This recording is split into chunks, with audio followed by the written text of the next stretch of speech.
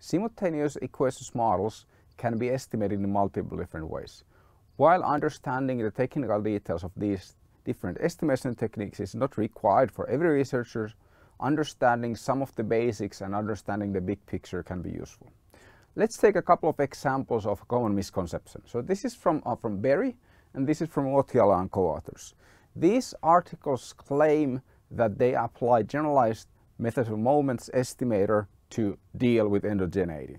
The problem here is that GMM itself does not do anything about the endogeneity. It is the model that GMM estimates that takes endogeneity into account. This is a very common misconception. The same model, of course, can be estimated using other techniques like maximum likelihood or perhaps in some cases two-stage least squares. Another common misconception is that dealing with endogeneity requires the use of two-stage least squares and, for example, could not for some reason be done with maximum likelihood estimation.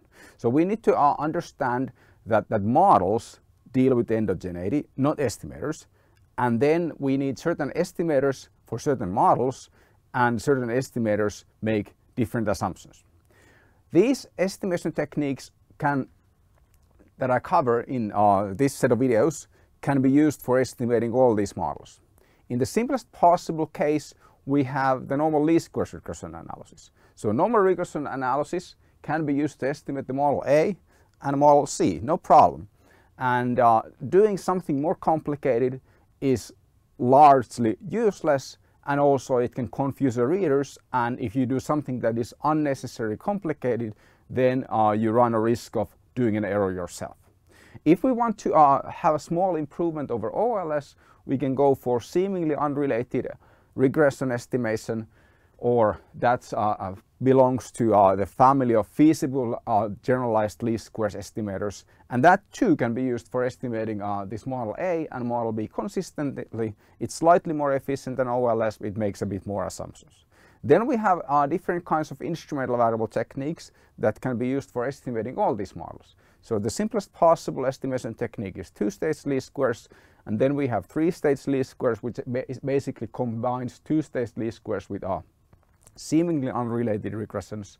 And then we have generalized method of moments that I also mentioned, which basically generalizes all these estimation techniques into a more general framework, and it is more efficient than the alternatives. So the GMM basically in a way obsoletes at least three-stage least squares and maybe seemingly unrelated regressions as well.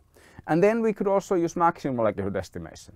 It adds more assumptions to GMM, but it allows you to model certain things that you cannot model with GMM. For example, some models are not identified if you try to estimate with GMM, but they can be estimated with ML because you can add additional constraints to identify them that are not available in GMM.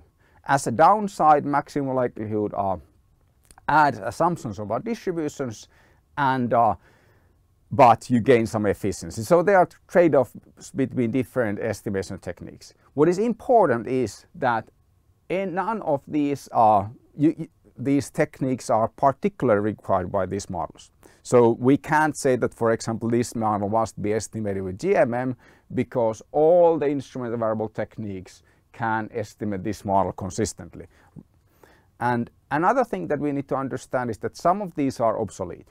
So they are obsolete in the sense that when they were introduced, for example, GMM was not available when three-stage least squares was introduced, and now three-stage least squares is covered by econometrics book because it is still being used, and it's also covered for historical reasons.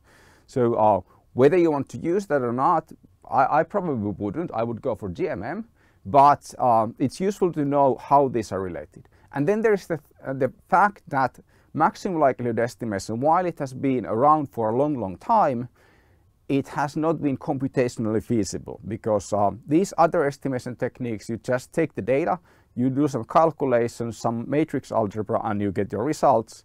In maximum likelihood estimation, there is no closed form solution. So the computer has to find the maximum of the likelihood by searching iteratively, and that takes a lot of computational effort. So until recently, some of these computational problems took so long time that doing maximum likelihood estimation was not practical. But nowadays, ML estimation of these models converges in a fraction of seconds, so it doesn't really, it's not really a relevant concern anymore. So that is another reason why some of these techniques are obsolete. So they were initially introduced because, for example, ML was not computationally feasible and we needed a simpler approximation.